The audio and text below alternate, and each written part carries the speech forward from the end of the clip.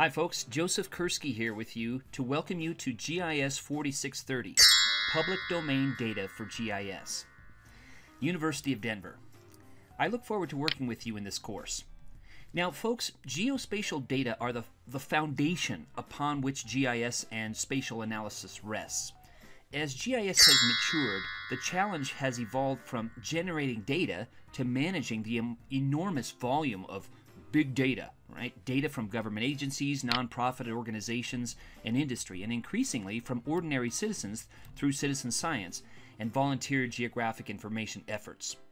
Key to working with this volume of data are essential issues such as privacy, copyright, public domain, cost recovery, metadata standards, and data quality that GIS professionals must grapple with to be effective in the 21st century. This class discusses and applies these issues and works with a rich array of data sources to enable effective decision-making in a geographic information system.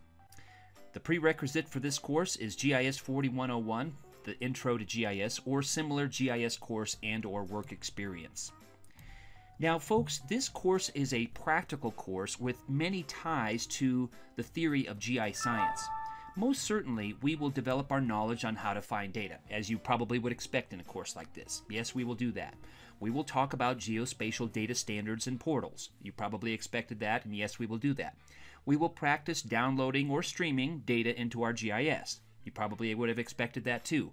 But beyond that, I truly want people to understand through this course issues surrounding data, access, fee versus free, copyright, location privacy, how to assess that data that you download or stream, whether to download or stream it in the first place, and the benefits to each method, the limitations and benefits of the data that you're choosing to use, and how to solve problems using that data.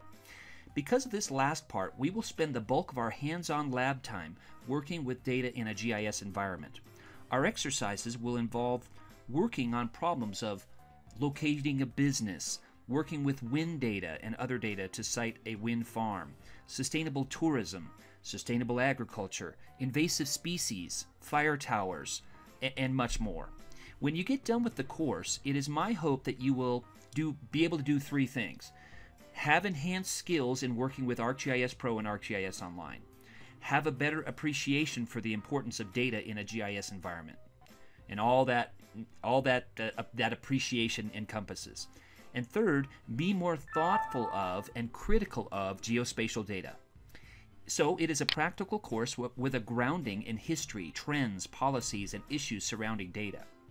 Now, one might think that such a course is not relevant. It's so easy to find data nowadays, right? Dataset A, dataset B, dataset C, grab it, I put it up in my GIS data frame or map environment, and done. But do I really know where it came from? Who created it? How often it was updated? The scale it was created at, and so on. Indeed, the very idea of VGI and citizen science means now anyone is now a potential data producer. You're not just a data consumer any longer. But in my judgment, this course is more relevant than ever before. Now, admittedly, the title of this course sounds a bit dry, doesn't it? But it's a fascinating subject. Now, my own background, I think, adds some value to such a course and may explain why I am so interested in this topic and why I think it is so relevant. First of all, I spent many years working for data-producing agencies, major data-producing agencies, NOAA, the U.S. Census Bureau, and the U.S. Geological Survey, creating data in conjunction with colleagues, partners, tribal, national, state, and local governments, a wide variety of data users, raster and vector data, including Tiger files, the National Hydrography Data Set, digital line graphs, census statistical data, geophysical data, and now at Esri, I create data on a daily basis, really, to support the educational use of GIS, from weather to natural hazards data, from population to hydro data, energy, consumer behavior, business and economic, health, and other data. But there's always more to learn, and I look forward to learning from you and the unique perspective and background that you bring to the course. Now, if you like this course and find it useful, send a note to the University GIS coordinator and the coordinator of the Professional Studies program that is hosting the course, saying, hey, this is a really relevant and valuable course. We need to keep it. Now, what will we do in this course? We will be working in the Canvas LMS, or Learning Management System. That'll provide our framework for our discussion and other work in the course. Each week we will examine readings and videos and discuss them. It is in part so I will know how you're progressing, but even more importantly so that you can network with your peers. Networking is key to the success in any field as fast changing as GIS, but especially in GIS. It's all about the networking. Second, we will work through a hands-on activity each week, a short one and a longer one. We will discuss our findings in the hands-on activity in the discussion board.